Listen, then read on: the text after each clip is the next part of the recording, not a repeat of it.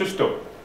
This is in South America, and it can be even practiced by some group of people. When they feel that they are sick, when they feel they are not achieving, they go to a shaman. They go to a traditional healer. This guy is going to give a special type of powder, and he will be throwing on you, and now they feel this powder is getting into you and it is changing you into something. Now this guy gets the power, he will be doing things. It's mind, but they believe that it is working.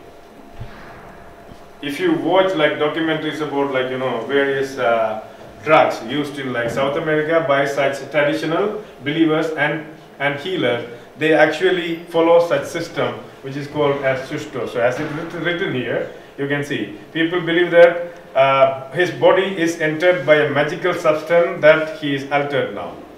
Latin America. You can find such videos and documentaries in YouTube.